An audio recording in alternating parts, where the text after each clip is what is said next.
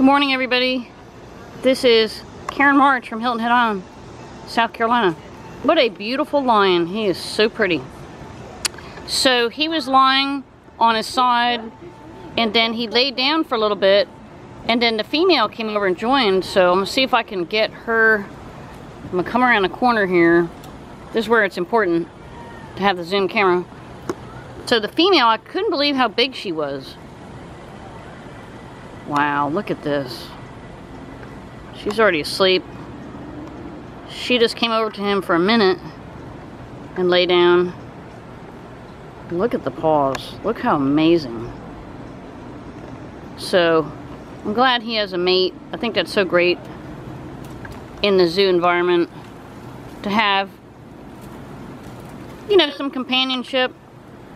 And look how fabulous. Now, I have to look. He's probably going to be an African lion. I have to find the sign. But this is just amazing. And guys, I'm standing in the sun. I'm about to pass out. It's so hot. So they are smart to be in the shade. And then we've got this beautiful exhibit. You've got your one pond here. There's a moat on the right. I don't know if they can get down because there's a waterfall right here. Pretty cool. I'll show it to you. Woo!